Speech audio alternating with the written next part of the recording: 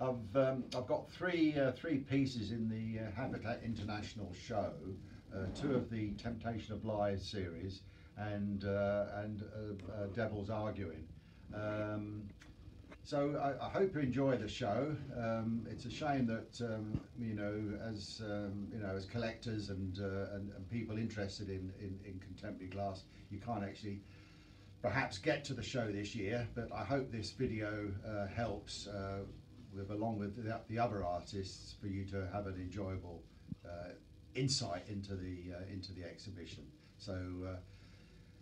All the best to everybody, and keep safe, and let's hope this virus gets kicked into the long grass soon. Okay, bye now.